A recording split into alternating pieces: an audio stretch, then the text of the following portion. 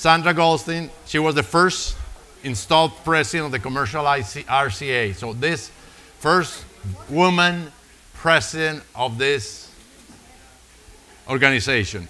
Tony Puente, Miami-Dade College Hall of Fame member, outstanding contribution of real estate. And we have Rafael, and I didn't know about Rafael until yesterday. He's 5-year veteran of the United States Navy. I didn't know that, so congratulations, thanks for your service. When I was reading his bio, I said, oh man, I know him for like 4 or 5 years, and I didn't know this about you. So that's why I like you very much. We're gonna start, well, everybody likes him. We're gonna start with Sandra. What I want Sandra to do is to tell us what's going on. What's going on in the market, what's going on in what we do, and from there we'll take it. I'll have some questions afterwards. And all right, Sandra, go ahead. Thank you for this opportunity. A friend of mine, Ellen Kempler, once told me, who's a teacher, she said, teach what you want to learn. So I'm not a robot. I do things the old-fashioned way. I read articles, I talk to people, I talk to their nannies, I talk to their masseuses, I speak to their attorneys and their accountants, and I read the newspapers. And of course, I look at information that's provided to us with our technology. And so this is my perspective of Miami-Dade County. But we have to look at the backdrop of what's happening to us. Miami has arrived as a global city. We're on a par with New York, London, and Singapore. And the things that are happening to us globally are affecting us. Oil prices are lowering. Brexit has changed the economy. There are investors who are looking for preservation of capital. We have jobs that are wanted here. We need affordable housing in this area. And we have investors from Russia, Japan. We have them coming in from Qatar. United Arab Emirates are buying properties here.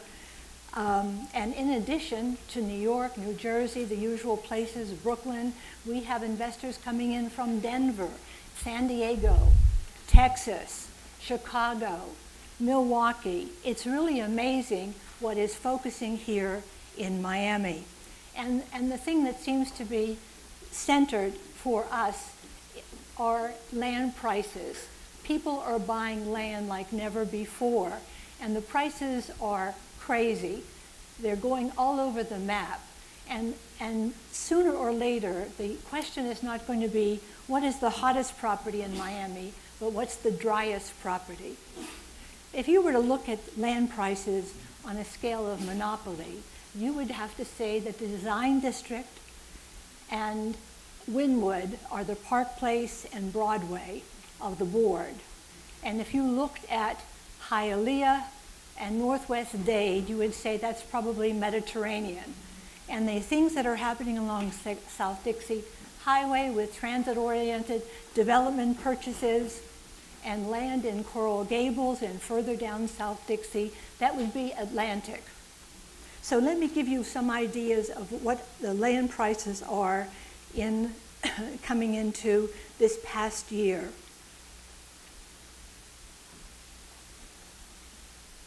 In the area between Northwest 2nd Avenue and North Miami Avenue, and between 22nd and 27th Streets, sales are based on an average of $650 to a high of $1,561 a square foot based on land, and between $1,200 and $1,780 per square foot buildable for existing product. Red Sky Capital Buyer in September this year just paid $30 million, a direct sale with Jessica Goldman. They paid $565 a square foot for a 1.5 acre piece. That was a 3,000% increase from what the property had traded for in 2013. Red Ski, which is a Brooklyn-based company, in joint venture with their London partner, is now likely the second largest owner in Wynwood. CoStar shows that they own about $250 million worth of real estate. Second only probably to Dakra, that's in combination with the Ashkenazi and the L Equities people who own 70% of the property in the design district. And that's followed closely by Moshe Manna, who owns probably almost $250 million worth of real estate in 30 different properties, not only in Wynwood, but also in Flagler. East End Capital also purchased in Wynwood. They paid $14.5 million for 3 warehouses in Wynwood, and they also just purchased 100 Biscayne Boulevard, the office building, for $84 million. They like to be close to their projects. On another, Alta Developers in South Miami paid $14.4 million. That was a trade by Lika Sikos as the broker. They assembled 3 parcels of land for $200 a square foot. And then interestingly, NP Developers, they're from Milwaukee, they bought 5 acres from Jeff Berkowitz, and they're planning a mixed-use development. It's one of those transit-oriented developments that are sprouting up along South Dixie Highway. They've paid close to $500 a square foot.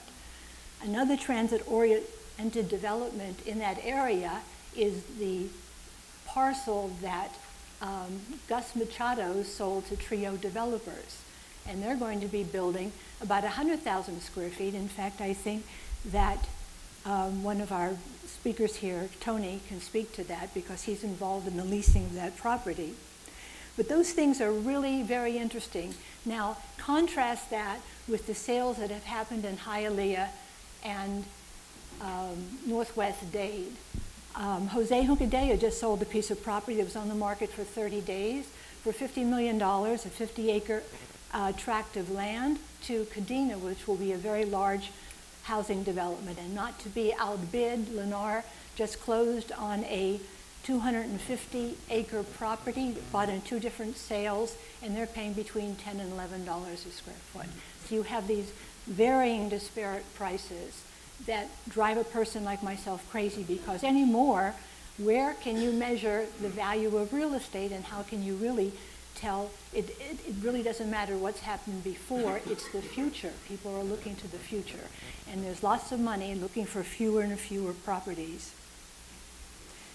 The other thing that I'd like to talk about are office buildings. And Tony is certainly going to be talking about that, but just let me touch on the kind of investor that's coming in. In December of last year, Ponte Gadea Biscayne LLC bought the Southeast Financial Building. They paid $430 a square foot, one of the highest prices paid. The other gentleman talked about Zara. This is the man who created Zara. His name is Ortega. He's an 80-year-old man. He's a billionaire many, many, many times over. And so he's from Spain. He's come over here because he's looking for the most important thing to him, and that's capital preservation. So he's bought this trophy property, and he is going to, it's about 85% leased, and he's put his money where his mouth is. He's also bought a block of property on Lincoln Road and paid the highest price a couple of years ago. So he is probably has invested almost $1 billion in Miami so far. Not to be outdone, Sumitomo, that's a Japanese company, purchased the Miami Tower, and they paid about $380 a square foot. A building that I think is really interesting is a little further south. That's 4 Dayton Center. That sold for $150 million, and that's been reported at a 6 cap. And those prices, the property was 80% occupied, and the rents are between $38 and $41. Now, what's as interesting as what people are buying is the motivation that why are people selling? Because I find it hard to find sellers who are interested in selling their property. They want to hold on to it because they're concerned about what do they put their money into. So Dayton Center bought this at a 6.1 cap. They saw real potential, as Ken Rosen says, for upside value, and certainly that market is great for someone. They wanted to buy it because it was away from the urban core. 1221 Brickell just sold for $380 a square foot. It sold in April. How am I doing for time? I don't want to take away from... Okay. I see your notes. So Here's another thing. Shopping centers have been really great, as well as rental properties. A shopping center that I think is really interesting, beside the Doral Plaza that just recently sold for $600 a square foot at 41st Street and 97th Avenue, that was sold because the owner, the Leka, is a Sweden firm. They're getting rid of all their properties. So that's a good motivation for them. But I like Steve Battel's property at Sunnyland. Who among us haven't shopped at Sunnyland? He just sold that property for $800 a square foot at a 4.9 cap. So the interesting thing is, someone asked Steve, well, why did you sell that property? You owned it for 20 years. He said, you just realized at market, I realized my potential. And yet the one who is buying it is saying there's still more potential there. Because again, capital is looking for a way to invest and preserve their capital. And so I'm going to defer. I was just going to add something before I... And then you listen in the news or people talking that we're not have a dynamic city, that we're entering a bad cycle, that the economy is not doing great in Miami. We are in Miami. We're in the hottest cities in the world right now. We're going to go with Tony and then for age only, right? Tony, let's talk about something. Let's talk about office, if you don't mind. And I have a couple of, you start with saying what you think cap rates are, what's trading, how do you like it, how do you see it? And then I ask a question that I have prepared for you that I can give you. No problem. Well, good morning, and thank you all for staying. I know it's been a long event, and I know that the prior presentations were a lot more appealing in certain ways with new projects and so forth. So there's a raffle. That's why they're doing it. I knew there was a trick. So they think lunch is being served. I just want to do a little bit of takeoff on what Sandra said, and that was a great introduction, a great presentation, and a great overview of really what's happening in terms of land values and rise of values of buildings and so forth. But when my clients ask me why, what's going on, why has Miami achieved such a status and so forth, and two things really come to mind, and two tidbits maybe that you guys can take away, and maybe things you haven't heard before. But one for sure is somehow or another over the last 10 years, Miami stopped being a city, stopped being a destination, stopped being a tourist town. Miami is just a brand. It is one of the most recognizable names anywhere in the world. People want to be associated with Miami. People want to be in Miami. People want to work in Miami. People want to be associated with the boom that's going in Miami, anywhere in the world. And Sandra said it earlier, just the name itself, in fact, you say the word Miami in a lot of cities in South America or in Europe or Asia, and really Miami's from, North Palm Beach County all the way to Key West. To them, they don't differentiate, they don't differentiate what the city of Miami is. But ultimately, the city of Miami is where it all starts and where all the vibrance is and so forth. It's been an unbelievable change in the office world over the last 5 years. We had the Great Recession. Everything was in the doldrums. We stopped building office buildings. I think we delivered the last three, probably 2008, 2009 buildings, or three significant buildings, two on Brickell Avenue and one in downtown Miami that were finally, started in 05, 06 and finally delivered in 08 and 09. For 1.5 million, 2 million square feet. That's the last significant construction of office buildings that was built. And then obviously, we've seen what unemployment has done and gone down over the last, I think we're under 5% now in terms of a community and a city here. We went from a high of probably, 25, 30% vacancy rates as a city to now 12%. Some research reports are tracking it at 9, 10%.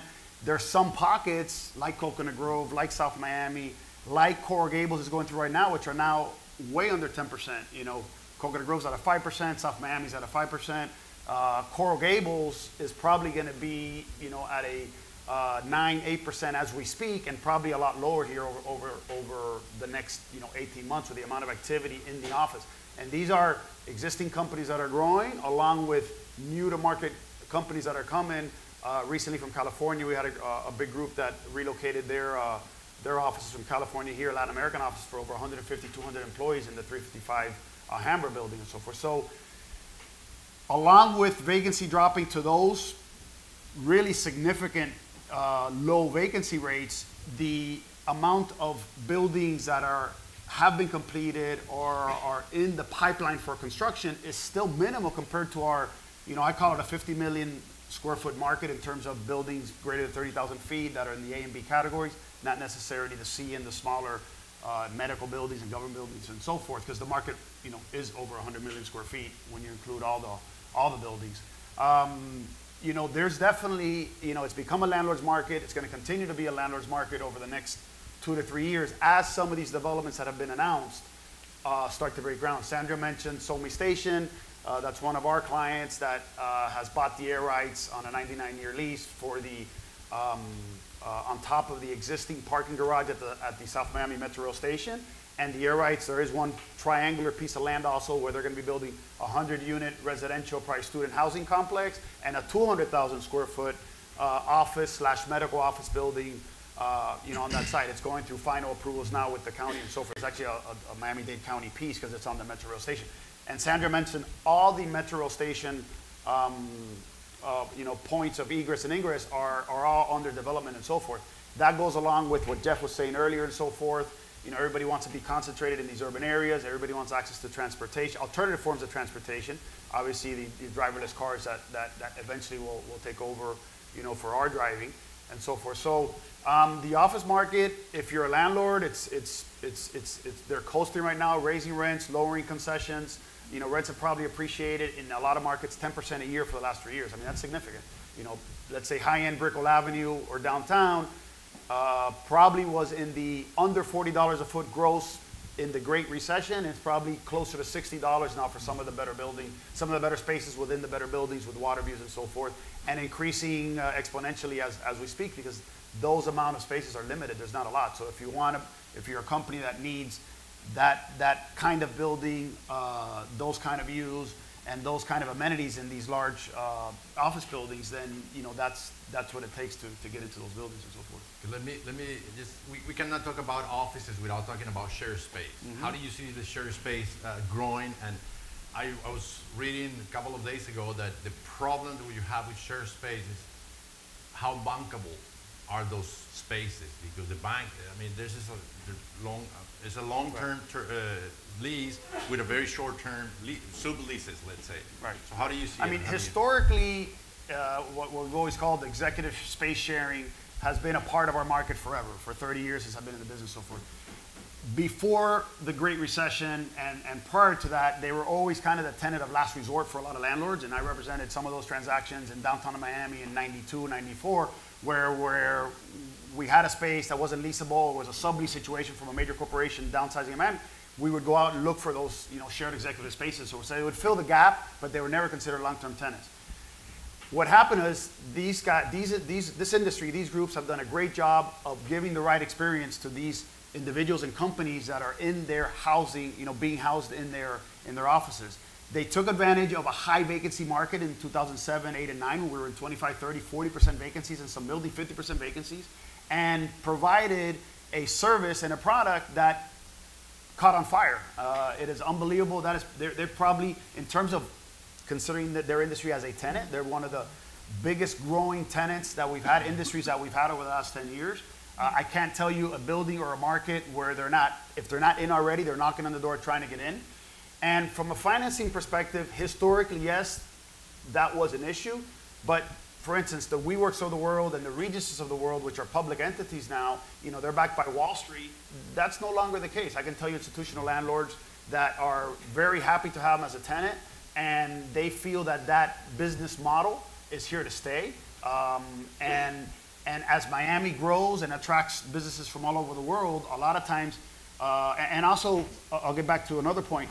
Short-term leases are more popular than they've ever been because of the uncertainty of the future of the world, number one. We've also had some, we're undergoing some accounting changes, some federal accounting changes that are going to take place January 1st, 2019, that are going to basically have corporations put long-term lease liabilities in their balance sheets, which it didn't do before. So ownership by some companies will become more valuable to them in terms of how their books look, and I'm not an expert on that, but you're going to see more and more in that. And I think the public companies will take effect January 1st of 19, and then the private entities a year down the road and so forth. So that's also going to affect how sublease is used. So landlords have to start, just like we're looking at garages and seeing what kind of alternative use down the road they could be. And I think we heard residential for the American Dream Miami. which is interesting. We're also looking at, landlords have to accept that shorter term leases are something they have to deal with if they're going to keep their buildings occupied. And again, a lot of these tenants will roll over for 10 or 15 years, but it's going to be in 3 to 5 year increments over time and so forth. Thank you. Rafael, now is your turn. I need a question or something. What's your name? These folks brought prepared speeches. I got nothing. I got nothing. Yeah. Go ahead. I'm Rafael. I'm Vice President of Retail at Continental Real Estate Companies. I'm here to talk about the retail piece. The hot topic of, it seems like the hot topic of today was that my business will cease to exist inside of my lease at home. And you're going to live to be 150. We will see. We will see. The unemployment at my house will be 100%. Right. So I mean, obviously, I disagree. This is a room full of real estate professionals. So we don't get to watch CNN and say the retail meltdown is happening because there's X amount of malls closing down, because there's X amount of Macy's closing down. The American dream is building a bunch of stuff. That's great. But what they're building on the residential side, that's all that they're doing outside of retail. Bowling, restaurants, theme parks, all of it is retail. So they can sit there and say that they're building 1 million square feet of small shop space, and that's stupid. And that might be the case, but they're building 3 million square feet of retail. If they're telling you anything different, that's not right. 17% only is what regional malls represent of all retail. So if you were to sit here and you were to say, fine, half of all malls will go broke. Dadeland goes away, Aventura sticks around, and that goes on throughout the entire country. You're talking about with a national vacancy rate of 5%, we're still doing pretty good. We're still never going to reach the vacancy rates that the office sector reached in the Great Recession. We are not in any kind of trouble. I mean, and at the end of the day, the meltdown sells newspapers or newsletters or emails or whatever people are reading now. But find me a dead Circuit City. Where are the dead Blockbusters? Where are the dead, most recently, where are the dead sports authorities? We fill them as fast as we get them back. We fill them with all kinds of different retail. We fill them with gyms. We fill them with movie theaters. We fill them with bowling. We fill them with whatever you got. It's all retail. The reason why we get more press is because nobody at home in Wisconsin is affected when a Regis goes broke in downtown Miami. But all of a sudden, you got to figure out where you're going to go get your groceries. Now that affects you at home in Wisconsin. It affects you everywhere. The moderator before did this great exercise, and it was real impacting. He said, raise your hands if you're an Amazon Prime member. I would challenge you to raise your hand if you did groceries this week. I did. Nobody. Nobody did groceries. Damn it. Whoa. All right, we got one person. But I think Jose said something very interesting. Danny, 2 seconds. I think Jose Cuncadella said something very interesting that only, I wrote it, 9% of the retail is e-commerce. 9%. So yes, they have a long time to grow, and they have it's a booming business, but still we go to the retail stores. What about medical? Absolutely. I mean, every service use that you see out there, medical, pediatric, we just did, it's funny, Sandra mentioned 2 shopping centers, they're all Plaza and Sunnyland, and we manage and lease both of those. So I mean, at Sunnyland, for example, the Miami Children's took over 2 floors at Sunnyland. That's retail. I mean, it's the urgent cares, all of it is retail. So at the end of the day, out of 100 potential stores, we've got 3.5 stores vacant today. And you can ask anyone that's out there looking for space that it's not easy. We don't do the type of concessions that they do on the industrial and the office side. It is a very, very tight market. Nationwide, we're at 5%. In Miami-Dade County, we're at 3.5% vacancy. And what are the rates? Rates are only going up, and they're very, very dependent on the market. But you've got as high as $300, $350 a square foot in the design district, and as low as teens in some other markets. Like, Danny has a question. Couple of questions. First of all, I think you did a great job in downtown Dayton. I go there all the time. It's phenomenal what you've done. You know, Sandy's for you, Sunnyland, when Paranormal sold it. I have 2 clients in that mall. They're paying $100 a foot rent. Wagons West, just a little nothing coffee shop, is paying $100 a foot rent. So it's effective. You know, these people are buying these malls. These are triple net leases. So the next year, when taxes come down, insurance comes down, it's very hard for these people to stay in business. Some of the rents, and I come from Windward. I'm a Windward fan. I'm friends with Red Sky. I drove around with Michael, and I said, Michael, explain this to me, because I'm a CCIM, and I do not understand these numbers. And Michael said to me, we're in the 3rd inning of a 9th-inning ball game. And I thought we were in double overtime. So, you know, I think we're going to have, what, over 60,000 condos permitted in Dade County. Whatever those get built, you know, dollars strong. A lot of those are going to, I'm putting a fund together to buy foreclosed condos in the next couple of years. I think we're going to go in for a recession. I sell industrial real estate. Industrial real estate is great. We have 3% vacancy. I can't talk people into market because they can't find what to do with their money. But you're speaking about apartments, Danny, and so what's happening is... But they're going to be rentals at $3,000. Exactly. Somebody that paid $4 million for a condo. So I think that's going to affect I mean, Tony might know better than me, or maybe Ralph, but I think that's going to affect the commercial real estate, especially retail. And hotels, Airbnb, it's going to change. It's changing very quickly. Yeah, the Windward, sort of the beginning of the presentation. $70 a foot triple net rent.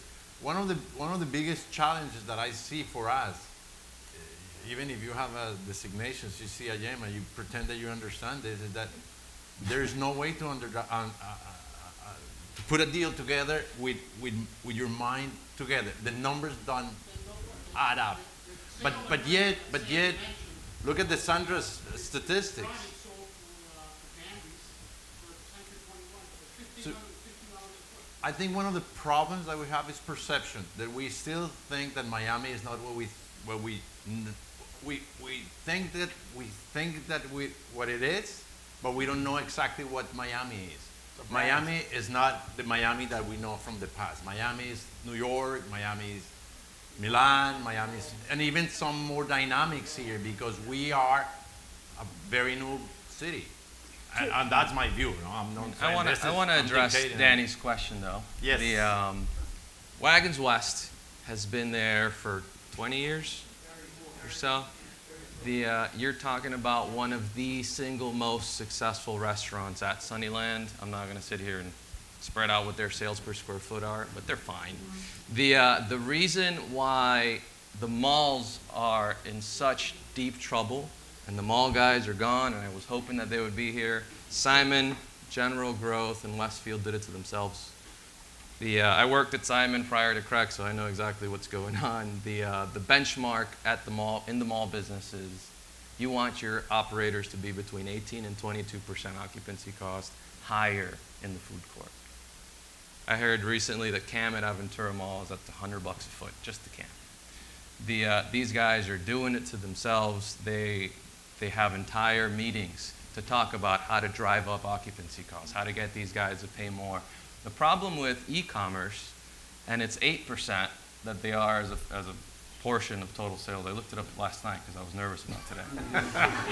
So you did prepare. Yes. I looked up the one stat because I figured that's where they were going to ding me on. Amazon. That's why I quoted Jose. Yeah. It's not my number. Right. But the deal with that is, so if you've got somebody operating at 22% occupancy cost, and then all of a sudden you take away, call it a direct effect, you take away 8% of their sales, and now all of a sudden they're not doing the volume that they were doing, you're putting people out of business. So the lion's share of the vacancy that's going to hit the market to the tune of 50 million square feet is Macy's, Sears, JCPenney. All of these guys are operating inside of malls, but also you've got the BCBGs, you've got the BBs, you've got all of these other guys that are operating inside of a mall. So if you go into your mall and you see a tenant that operates exclusively inside the mall, you can safely say that those guys are or will be at some point in trouble. And that's just a fact. We have the last question for Ken. Oh, about sea level rise. So I kind of passed it off because we own some choice properties in Coral Gables, and You know, we're building in Doral, but I wouldn't buy anything on Miami Beach because it's so low without her being concerned. But you see in the media now, and the first speaker, I guess he was from the Knight Frank organization, who said that 100 years from now there won't be a place called Earth. It'll disappear. So she is urging me to sell all the properties that we have in Miami-Dade County and reinvest in higher areas like Asheville, North Carolina. Or the moon. And I'm looking at a deal in Asheville. It's a phenomenal deal, not because of Seawise, because of something else. But what impact? I mean, the realtors and the developers don't want to talk about this particularly. And I don't think it's going to happen right away. But at some point, if the media starts to talk about Seawise, what do you think the impact on investors is going to be around the world for Miami? Because Miami may be underwater in 20, 30, 40, 50 years. This is you guys. I can be funny about this, but this is all you guys. Want to reply and then just say a couple of things because we're out of time. It's a tough one. I will say one thing about it. I think we have to have a story, we have to have a narrative on things that are being done in Miami Beach, in Dade County, in all three counties, because things are being done, and there's drainage and things like that, and there are going to be solutions in the future, some of which be public-private and some not, but I think we need to at least have that narrative. We need to be able to answer that question when somebody asks us. We actually are looking at doing a position paper, which we've already started and collated, so that you can have that information if somebody asks you. Maybe that's why lumber prices are so high. Maybe mine A little higher. Okay. John, no, very quickly, John. 8 feet above sea level. Yeah, to that I would just say that we really need to build buildings now. They cost a little more money. As I started to say before, it's a little harder to finance it. But you build it so it can be built on top of. The sea level rise is not going up 50 feet. It's going up 5 feet. It's going up 10 feet. It's still enough to flood all of Miami, but it's not enough to cover a 50-story building. It's not even enough to cover a 30-foot warehouse. You build them so that they can be built on top of it. You guys, I think sea level rise is going to be 5 centimeters. We're Sell your buildings now, I'll give you sell your buildings now, and I'll give you $20 a foot for each one. Wait, thank you very much, guys. Sorry we don't have